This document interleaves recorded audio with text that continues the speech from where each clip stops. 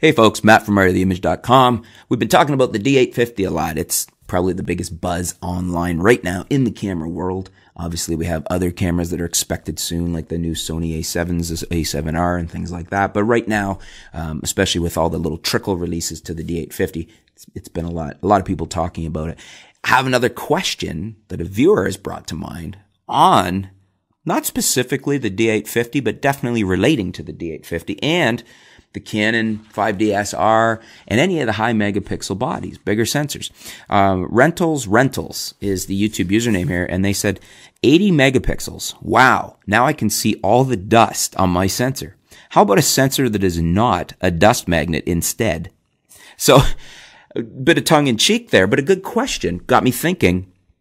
I think we've seen my gut answer would be, thinking about it and having shot a lot of full frame bodies, you know, the 610, 750, 810, 5D.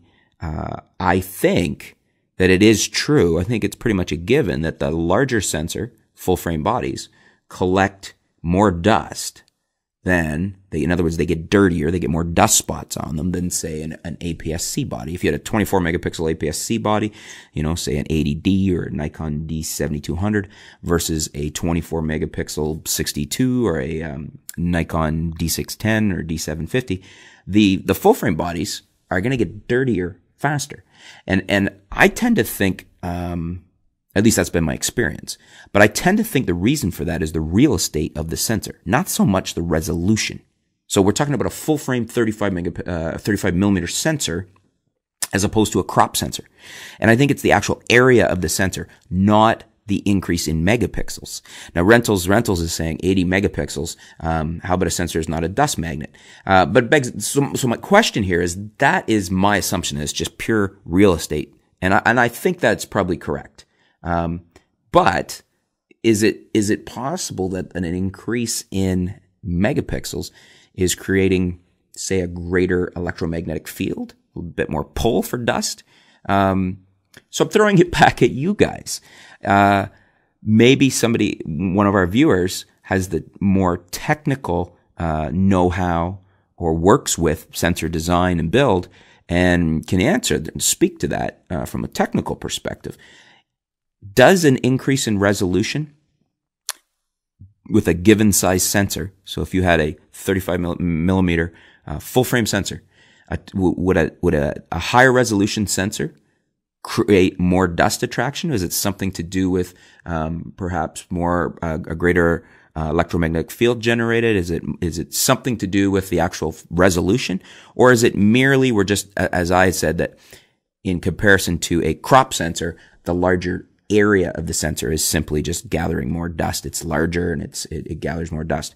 Cause I'm not exactly sure. My gut would be, as I said, it's just, you know, a full frame is going to collect more dust, going to attract more dust than a crop.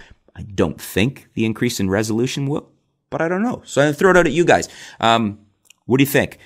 If somebody out there does have the technical expertise to answer that would be really interesting. Leave it in the comments below. And in general, just what do you guys think? What's your experience been? Has it been the same as mine, that when you're shooting full frame, do you find they get dustier than when you're shooting your crop bodies?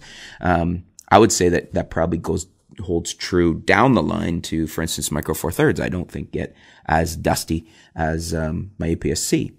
And then, of course, it's a given that if you have a smaller camera with a fixed lens, you're typically not going to get, you know, it's more of a sealed system, so you're not going to see much dust at all. Plus, it is a smaller sensor. Let me know in the comments below. Let's discuss it. Sensor size, dust. Is it merely a function of the area of the sensor, or does the actual megapixels influence that somehow? Thanks for tuning in, folks. Looking forward to seeing what you guys have to say, and hopefully somebody will answer that has some real technical know-how in the field. Thanks for tuning in. We'll be back soon here at artoftheimage.com.